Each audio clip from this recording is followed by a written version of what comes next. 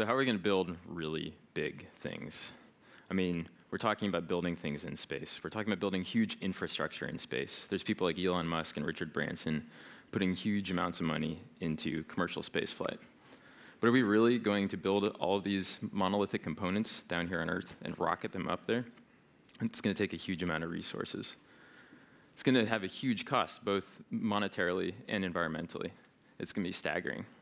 I think the reality is we're probably going to be going out mining asteroids and building these things autonomously with legions of robots.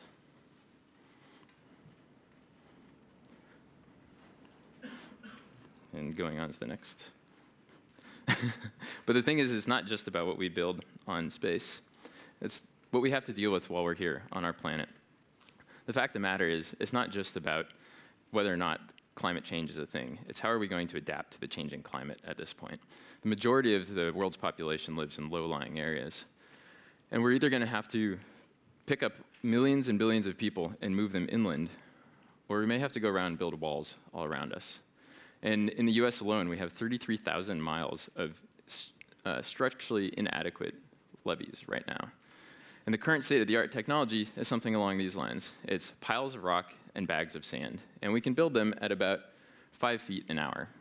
So think about 33,000 miles of levees just in the US, and we have to do that all around the world. Maybe there's a better way to do this. This is the state-of-the-art manufacturing facility. This is an Airbus A380 manufacturing facility in Toulouse, France. I actually had the opportunity to go here last year and see this in person. And it was the first time I realized that this is a ship. This is a giant ship that goes in the sky. It has nearly 1,000 people on it. And it is the most advanced manufacturing. There's monolithic components, the wings, the engines, the fuselage. They're all made in different places all around Europe. And they're shipped in to this factory. They all come in through one door. And they're picked up by these big, giant cranes you see, and these huge tracks running along the bottom. They're all picked up by these automation systems that pick them up and move them around, move around all the different components relative to this overall structure, this big box that we've built around everything. They move them around, and they're very careful not to walk around all that other stuff, because if you see what all that other stuff is, that's stuff for us humans who are also helping in this build. We've got platforms, we've got walkways, we've got carts that we don't always put back in the exact same spot. And the fact is that we don't put it back in this exact same spot. And that makes it really hard for the automation systems. The automation system needs a very structured environment. And this is structured for us by our standards, but it's not necessarily structured for a robot. So it has to move very carefully as it's moving all these pieces into place. And so what you start to realize is if we're going to build really big things, we're generally building them inside big boxes. And we don't want to have to go around and build boxes bigger and bigger to make bigger and bigger things. And then we also don't want to have, we want to be able to speed up the rate at which these things are happening. So we don't necessarily want people in the process for building all these things. We want to be able to go really big and really fast without our human intervention. So there's a whole new way we can look at this. I present to you a whole new way of making this. It's called digital materials. This is where, rather than taking monolithic components and building them in offsite somewhere and putting them together, we take a discrete set of individual components that have a discrete set of functionality, and we assemble them together into a bulk material that has much higher complexity and capacity and functionality than the individual bit.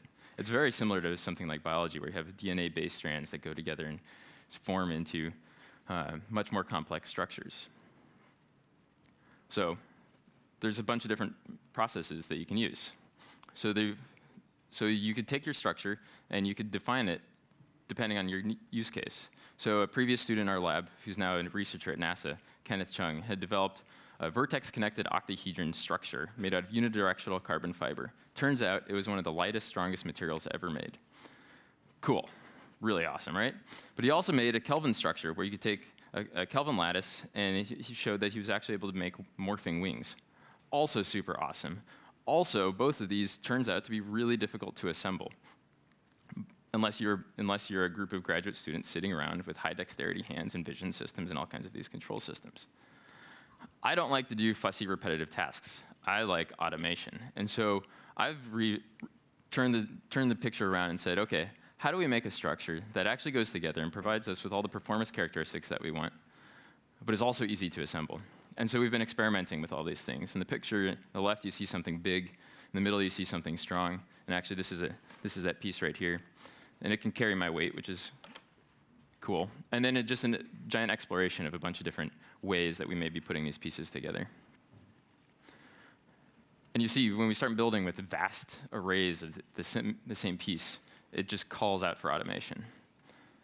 So I bring you automation. We've got humanoid robots and we've got traditional manufacturing. This is actually, I had the opportunity to work on this robot. This is at Meka Robotics, where we're building humanoid robots. The whole idea of this robot is that a robot that is capable, that's full of sensors and has all kinds of complexity that allows it to operate in the unstructured environment that we live in, that we have around us. That's why we make them of humanoid form. That's why we put force control into them. It's a very beautiful robot. It's rather imprecise, and it's really fun to play with. On the other picture, you have a standard industrial robot arm, actually performing one of the most advanced computational design tasks ever seen. This is for a computationally designed architectural pavilion. And this robot, as you can see, is huge. It's robust. And it's living inside of a cage. It's in just another box here, because it doesn't know you're there. It could just as easily cut this part as well as cut right through you. And with this generalization, both these robots are generalized. The whole point of them is that they can operate in this either fully unstructured environment or environment that's completely closed off. But they're both generalized. They're not optimized for a task. So what I'm talking about doing is building task-specific robots. So this robot is designed to live inside this structured environment. So this robot picks up, comes over, grabs an element, turns it around, places it in a piece. It comes back, grabs another element, and takes a one-bit motion. So it's lots of simple motions that are optimized specifically for the cell spacing of this structure. But if you think about it, all these pieces that are moving around have some amount of mass to them. And with that mass, I either have to slow down the motion or I need to stiffen everything up, and that adds bulk, and so the whole thing ends up becoming this, you start chasing your tail. But I started to think about this process, and it seemed like there's still a lot of fussy stuff going on in this process.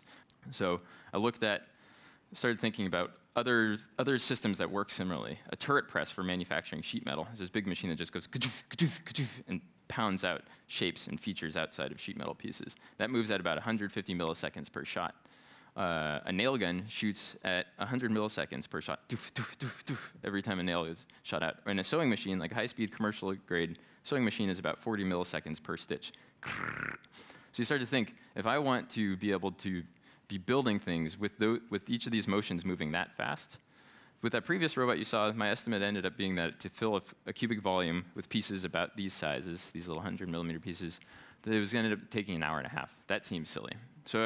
So the design evolved. This one has a little bit more control over where I'm placing the pieces for each step, for each cell, and then they get dropped down. It still seemed like it wasn't fast enough.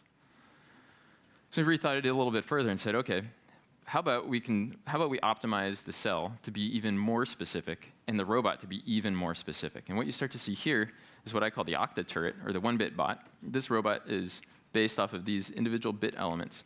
And as you'll see here, the stepping motion is actually also the part placing motion. So we're reducing all the different steps that need to happen. And so this robot is based off of this element type that we're actually getting made and injection molded at this point. And we're actually going to, this is the robot that's about to happen.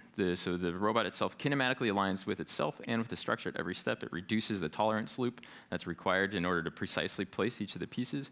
And because it's a fully structured environment, there's no human involved here, and it's only ever interacting with itself and the one previous step behind it, it can move extraordinarily fast. So this is what I'm going to build right now. And there's other students in our lab. They're building computational tools. These computational tools allow us to not only design the structure, but design the functionality of the structure. And so, as I said, with these simple set of base elements, maybe we can build these airplanes. Maybe we can build even something like this. Maybe we can actually have our legions of robots that are going to go out there and mine the asteroids for us and come back and build up our parts and allow us to build space structures. And ultimately, it'll allow us to go boldly where no man has gone before. Thank you.